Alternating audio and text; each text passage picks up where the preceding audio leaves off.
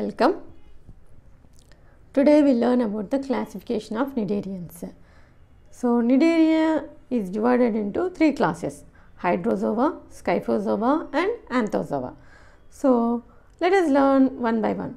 So Hydrozoa. So these are the solitary and colonial cnidarians.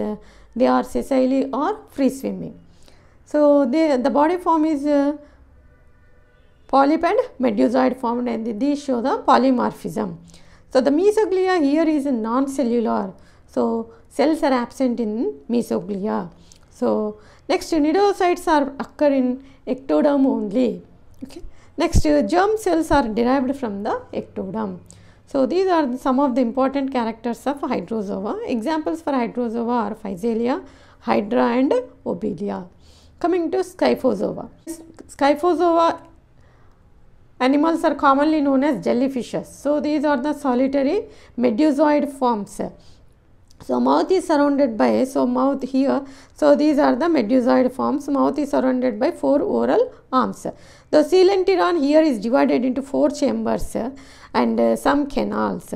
Mesoglia here contains amoebocytes and germ cells are derived from the endoderm.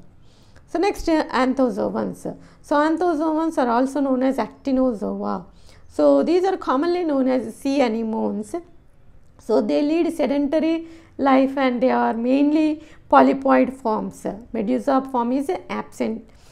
So coelenteron is here divided into several compartments known as mesenteries. So the compartments of coelenteron are known as here mesenteries. So next, mesoglia contains connective tissue.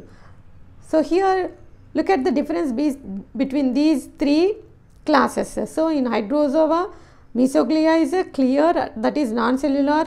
In Scyphozoans, mesoglia contains amoebocytes. In Anthozoans, mesoglia contains connective tissue. Okay, so you have to remember all these for your NEET exam. So next, cnidoblast cells occur in ectoderm and endoderm. So both layers contains the cnidoblast cells. Next, germ cells are derived from the endoderm. So in Scyphozoa and Anthozoa, germ cells are derived from endoderm. Only in Hydrozoa, germ cells are derived from ectoderm. So you have to remember this difference also. Next, examples for Anthozoans are Adamsia, which is commonly known as sea anemone, and Corallium rubrum. So the precious coral is obtained from this Corallium rubrum. Next example is Pennantula, that is known as a sea pen because it looks like a pen shape. That's why it is known as a Pennantula. So the Anthozoan characters are important for 4 marks for your board examination. So I hope you enjoyed the video. Happy studying.